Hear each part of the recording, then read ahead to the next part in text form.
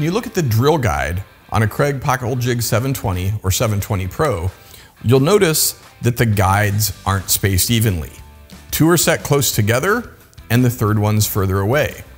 Plus there are some lines molded into the top of the drill guide block. This might seem confusing at first, but this is all done for a reason. By having different spacing options, you can be sure that you'll space the pocket holes at the best distance from one another when you're drilling into the end of a board. It's pretty straightforward, and here's how it works. These lines are pretty simple. They're the center of the hole you'll be drilling. The lines with the dots show you the center point between the holes, whether you're using these two, or the outer two. So let's see how it works. If you're using a board that's 1.5 inches to 1.75 inches wide, you'll use the two closest holes. That way you can clamp it in place and get two pocket holes that are in a great position.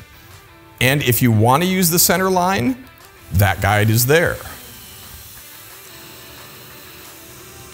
For boards 1.75 to 2 3/8 inches wide, use these two holes on the left. There's a center point for them too. Finally, for boards 2 3/8 to 3.5 inches wide, you'll use the two outermost holes and this middle center point. So that makes it pretty easy. With the different hole spacing in the drill guide block, whatever width of board you're using, you can space the pocket holes at a distance between them that'll give you a really strong joint during assembly. And if you want to, you can even center them up exactly in the width of the board. Of course, with pocket hole joinery, exact hole positioning isn't critical because there's no pilot hole in the mating board, but with the 720 and 720 Pro, you can be as exacting as you want. Now, that's great for drilling into the ends of boards, but what about when you're working with a long board or a large panel like this one? It's pretty straightforward. We recommend a hole about 1 inch from the end, and then every 6 inches or so in between.